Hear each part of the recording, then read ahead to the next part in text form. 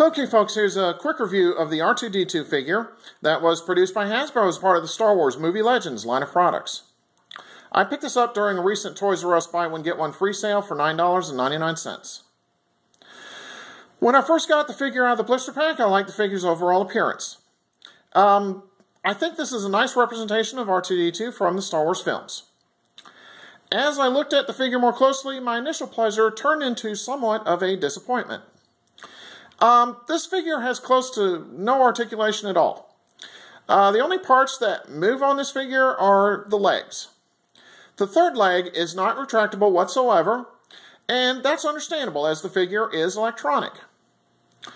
The head on the figure doesn't move, and it is aimed off-center, which I think is an odd position to constantly be in, and it appears that there's a hole in the center of his head. So perhaps Hasbro reused the figure's mold from the Vintage Collection R2-D2, which I believe included a mountable serving tray. Alright, this figure does have an interesting feature on it. As I mentioned, it is electronic. And what you do is you can press the center plate on this figure, which is located right in there.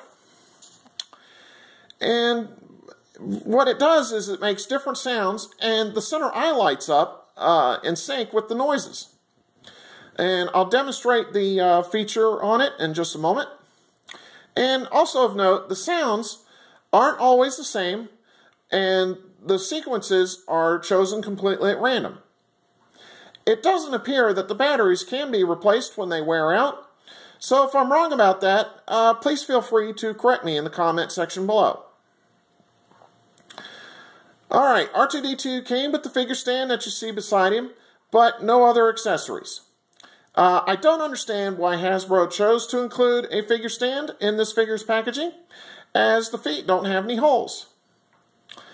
But, no matter, I can always use the stand for another Star Wars figure if need be. Alright, let me slide the figure stand out of the way. Let's get R2 right like that. And what I'll do now is zoom in and give you a closer look as to what the figure looks like. So as you can see, it is a nice representation of R2. I will give it that.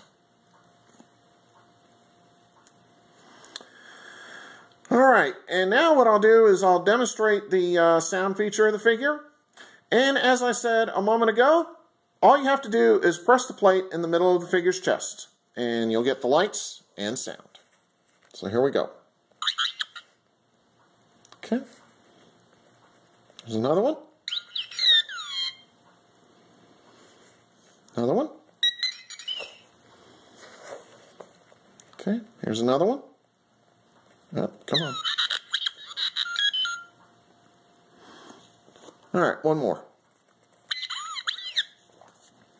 So as you can see, the sound sequences are chosen completely at random. Alright, what I'll do now is a quick 360 of R2 and let you see what he looks like from all sides. So here he is from the front, from the left,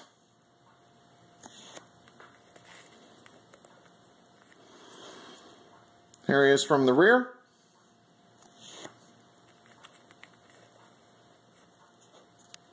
from the right hand side,